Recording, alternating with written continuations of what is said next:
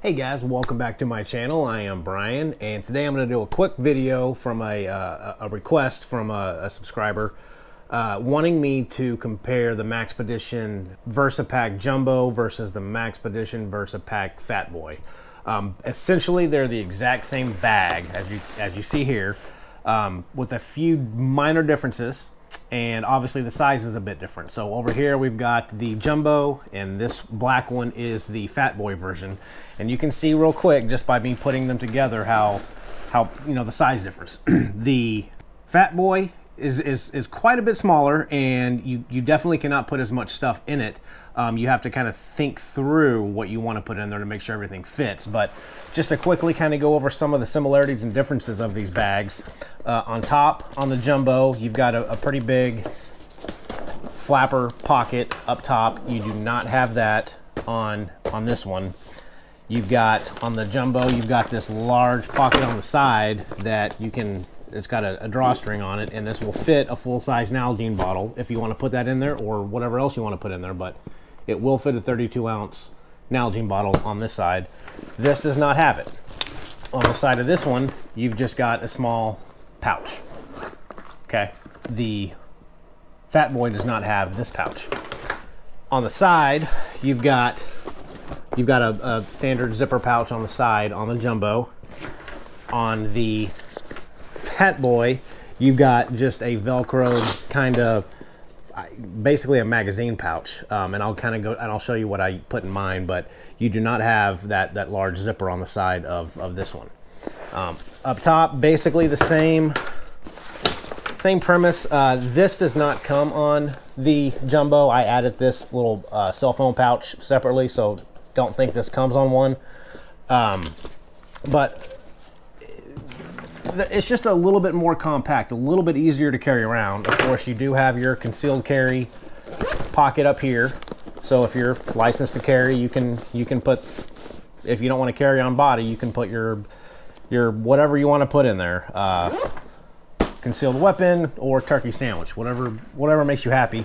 And this one also has it. And I will say that from experience, I can tell you this pocket here will fit a Glock 19, no problems whatsoever, or you know, a BLT, whatever you want to put in there. So they both do have that concealed carry pocket up top. But you know, again, the size difference is pretty pronounced.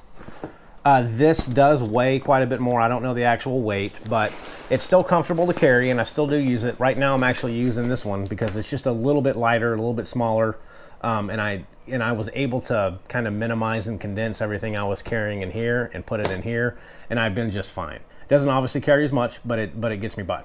So what I put in here is basically the same. So you've got your front small little tiny pocket up here in the front on this flap, and they both open up the same way. And in here I can keep my Maxpedition barnacle with my little first aid kit and boo-boo kit and band-aids and stuff for the kids. I keep that in there. Got a handkerchief, got a pill pocket pouch thingy, got a couple of rain ponchos that I actually put in a vacuum sealed bag to condense it down even further, so it compressed this a whole lot more, saving up a lot more space. And that's basically all that I have in there. So I'm gonna put this back in here. And this one does have the, if you take this out, it does have a weather sealed cinch collar that you can tighten up and cinch it down to make it a little bit more waterproof, water resistant, I guess. Up front, you've got a little pouch. I keep my wallet. You do have a little zipper pouch here. Here I keep, not a whole lot, I keep a little pad and a small little flashlight, but you do have one small front pocket in here.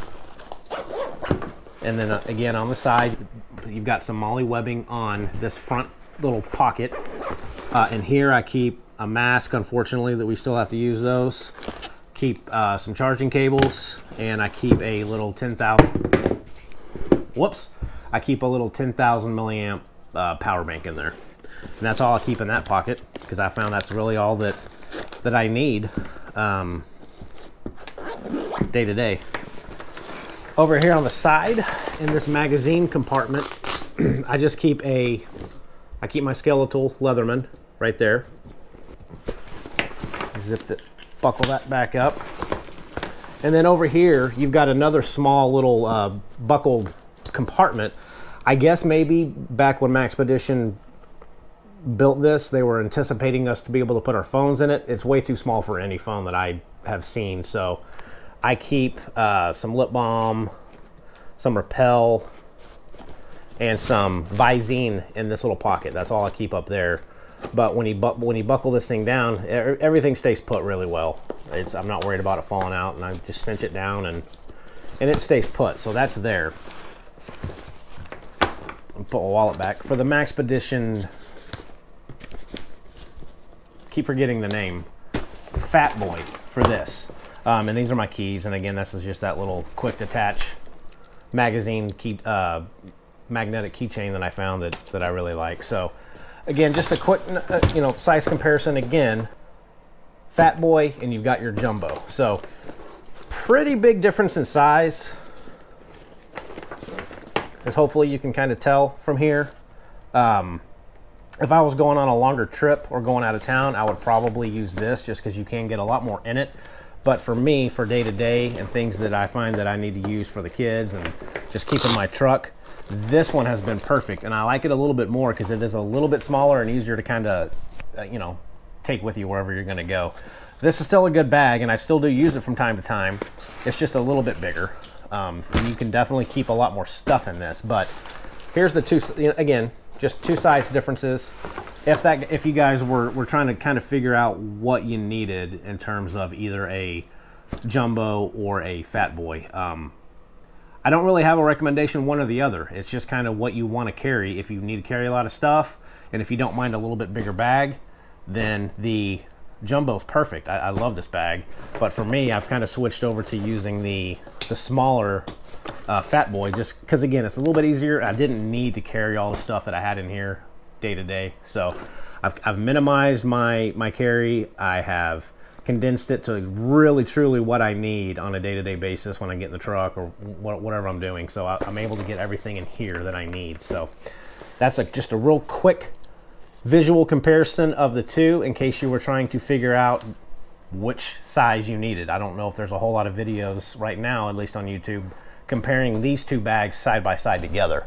At least the current video. I was told that there's some few out there, but they're very, very old and not in HD and kind of hard to tell what it was. So I hope that helped whoever was looking to compare these two bags. So with that, guys, till next time, see ya.